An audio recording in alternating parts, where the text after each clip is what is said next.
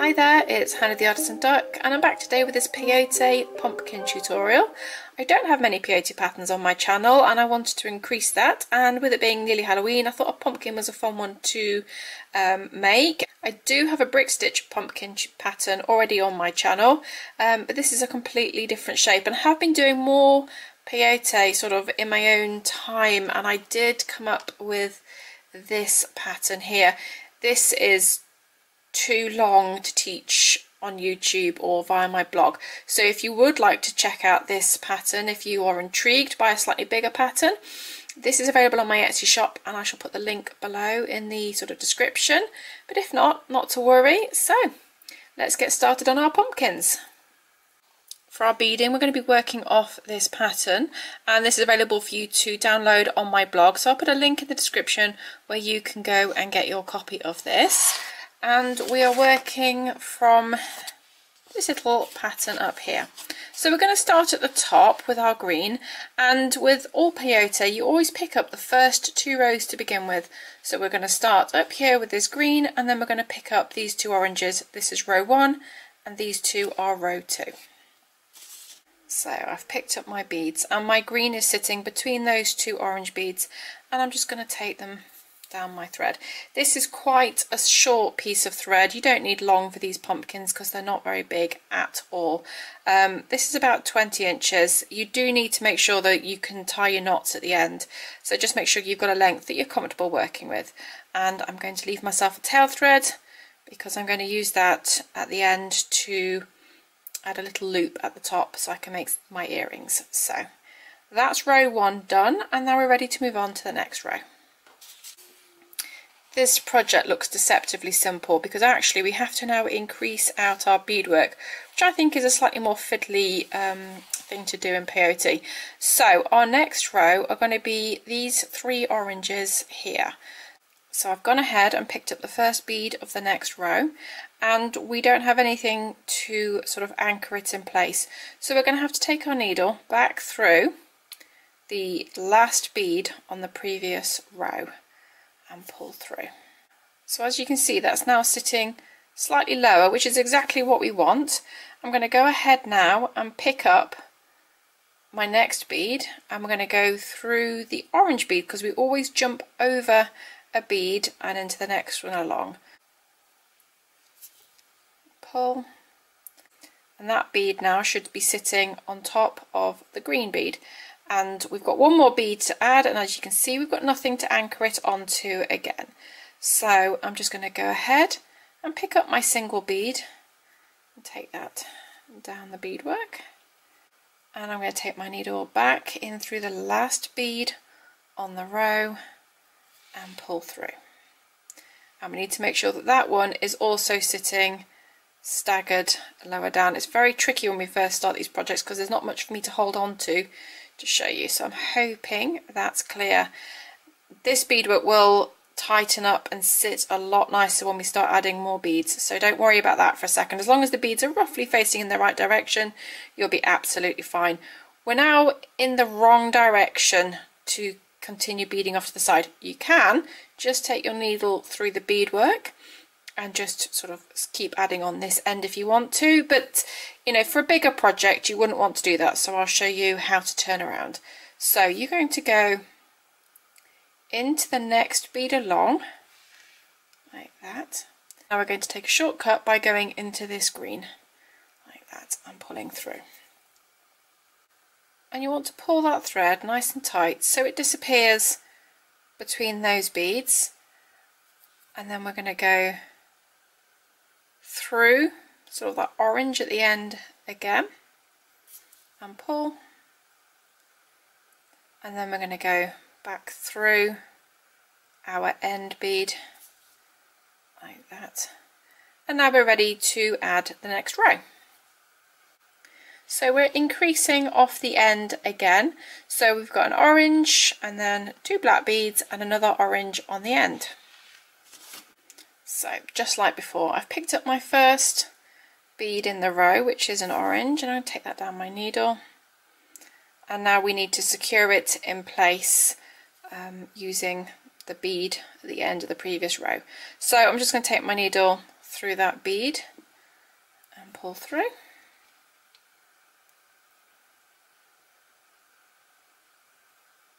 Like I say, you might need to just persuade these to sit in the right direction. And now we're ready to continue our beading. So the next bead is a black bead, and we're just going to take the needle into that orange that's sort of sticking down, pull that into place.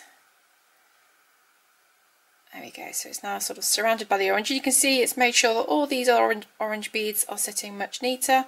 And then we're going to pick up another black bead, and we're going to go into this orange bead at the end, like so. There we go. And now we need to add the bead at the end.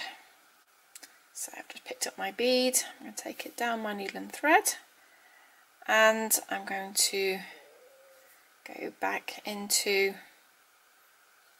the bead at the end of the previous row and pull through.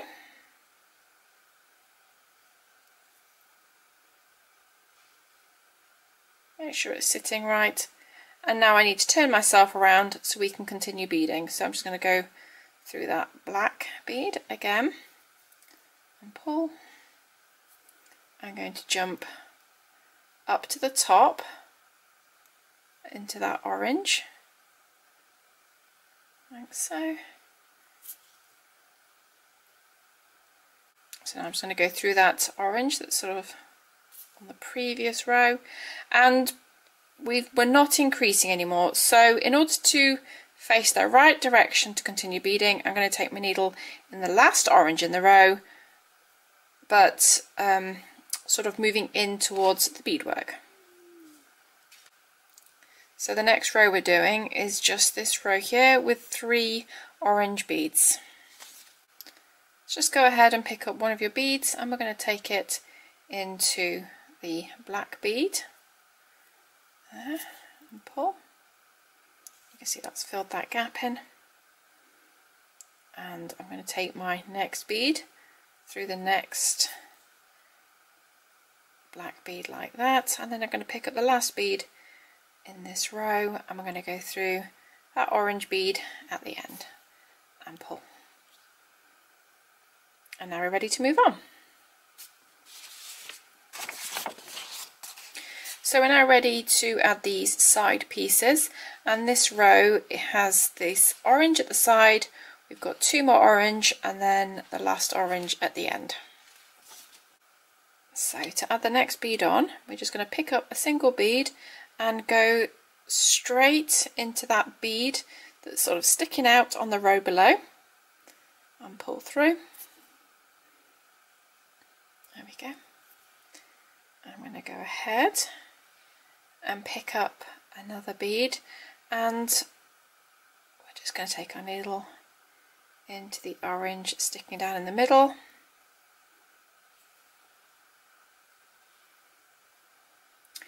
And take our 3rd bead in this row, and we're just going to fill that gap in there. And we've got our last bead in this row, which is the last orange, and we don't have any other beads to attach this onto. So we're going to go back up through the orange bead at the end of the previous row and take our needle in so it's moving towards our beadwork and pull through. Like that, we pull it. You're going to see that sitting side by side, and we now need to turn ourselves round so we can do the next row. So I'm going to do that turn again. I'm going to go in through the next bead along and pull. I'm going to take the needle through the orange bead at the bottom and pull, and then I'm going to go up and into that black bead that's just above it, like that, and take through.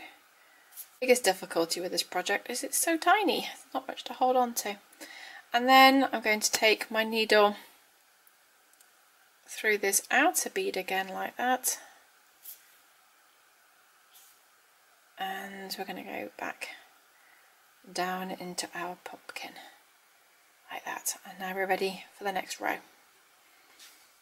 So our next row is just where these 3 black beads here are for the mouth. So I'm just going to go ahead and add those beads. I've got my black bead on my needle. I'm just going to go ahead and sort of fill in those gaps. Here's the second one.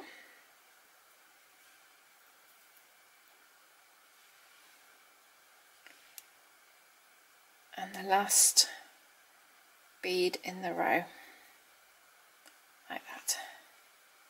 There we go, the first part of the mouth is added. So we now need to add this 3rd bead down the side, and then we need to add the lower part of the mouth. So we're going to go ahead and pick up an orange, then we're going to add 2 blacks, and then finish our row with an orange bead. So I've just picked up my single orange bead, and we're going to take the needle straight into that black bead that's sitting down. I'm now going to pick up my black bead and go into that bead that's sticking down in the middle and pull through. I'm going to add my 2nd black bead. I'm going to go through that one there and pull. And then we're going to add the last bead in this row, which is an orange, and we've got nothing to add it onto, so we're going to take our needle back through the orange at the end of the other row. Just give it a wiggle to get it to sit right. So we now need to turn around, so we're ready to finish off the end. So I'm just going to go through the black, I'm going to go down into the black, and it's just the same that I've done before to turn around, like that. I'm going to go back into the orange at the top. Make sure that thread disappears, and then I'm going to go back through the black and the orange and pull through, and now I'm going to move my way back into that bead, and we're ready to continue. So we've only got 2 more rows to go, so we're just going to add these 3 orange beads. So I've already picked up my bead, and we're just going to go ahead and into that black bead. Picked up my 2nd bead, I'm going to go in like that.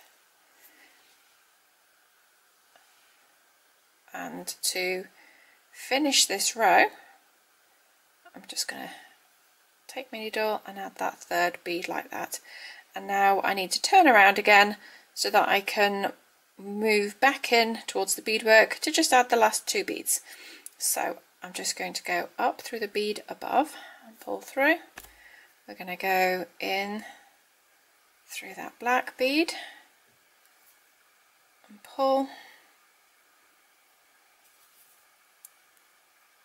I'm going to go across, and then we're just going to work our way back up again. Pull to make that thread disappear, and then I'm going to go back through the black that we started from. We're going to go back into the outer bead, but it's the 2nd one up, because we need to move back in. So I'm going to have to, if I wanted to move out, you could go through the lower bead, but because I want to curve back in towards the beadwork, I need to sort of change the direction of the thread a little bit more.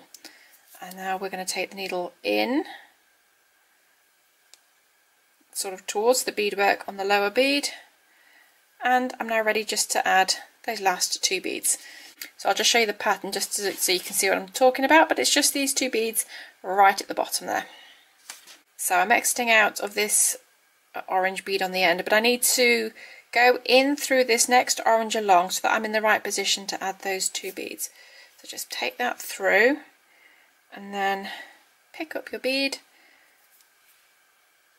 and take the needle in through there. and then pick up the last bead in this row, and you're just going to go ahead and add that on as well. And there's your little pumpkin. So before I tie my knots, I'm going to take my needle off my working thread and I'm just going to pop it on my tail thread. So I now want to add another green bead on the top here, just to make it look slightly better, and then I'm going to add a wire guardian at the very top so that I can add it onto an earring hook. So I'm going to take a little bit of a shortcut, and I'm just going to take my needle straight up and into that green bead. I'm only exiting out of this orange sort of along here, and you can always see the threads on brick stitch and peyote, so it's, you know, it doesn't look out of place. And I'm going to go ahead and pick up one of my green beads. So I've got my bead, and I'm now going to go back into that other green bead, but sort of from the opposite direction to where I'm exiting, and pull, and that's going to make those beads sit on top of each other like that. And I'm going to go through that loop again, just to make sure it's nice and firm and those beads are sitting really nicely. Like that, and pull. Like that, there we go. Those beads are sitting nicely now. I'm now going to go up to the top of that bead to add my wire guardian. So if you wanted to, you could add an all beaded loop and use that to hang, and that's what I will quite often do. If your jump rings are tiny enough to go through these beads, you could add a jump ring at this point and just hang it from an earring hook or whatever it is you want to do. But I'm going to use a wire guardian today, and I don't always do this, so it's quite nice to do something different. So I've got my little wire guardian there.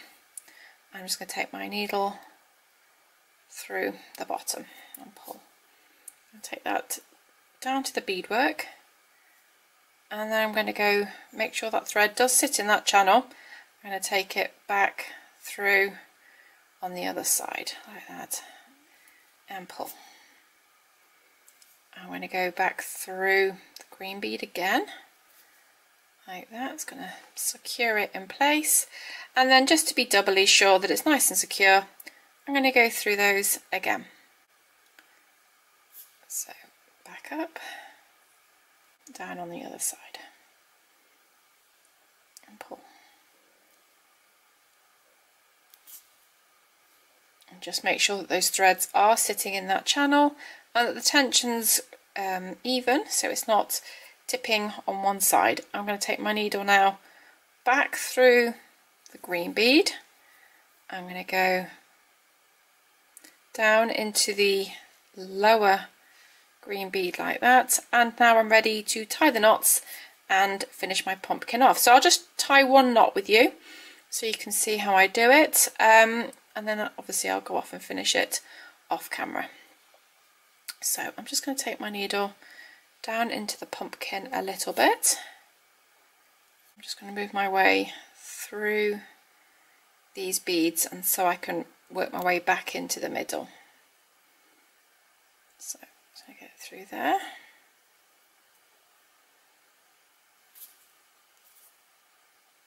And we're going to work our way back in. Now, to tie the knot, you need to find some thread. It's not so easy to see them in a project this small, but there's going to be threads that run up and into these beads, and you just have to tie a knot around them. So what I like to do is go in between a bead. So I'm going to tie a knot on this thread that's going between this outer bead and this orange bead here. So I'm going to take my needle and I'm going to go down between those beads, because I know that the thread's running in that direction. So by going through the middle, I know that I'm sitting on one side. And now to make sure I get to the other side of that thread, I'm just going to push my needle through on the other side of those beads and pull up. And I've left a small loop. I don't know if you can just see that there. It's just a little loop of my thread. And I'm going to pull. I've taken my needle through that loop and I'm just going to pull. And I actually felt that sort of tighten the knot. And I'm going to go into the next bead along and pull through. And I'll repeat that just a few more times. It's such a little project, you're not going to be able to do that many knots in it, and then I'll do the same with my tail thread, and then I'm ready to finish my project. So I'm going to pop off, I'm going to finish tying the knots, and I shall come back and show you the finished earrings. So there's the finished earrings, and I think they are super cute and perfect for if you don't want a big Halloween earring to wear. So don't forget, you can go and grab the pattern for that off my blog, and the link's below. And also, you know, shameless plug, if you do fancy having a go at this necklace, that will be in my Etsy shop. Until next time, thanks for watching.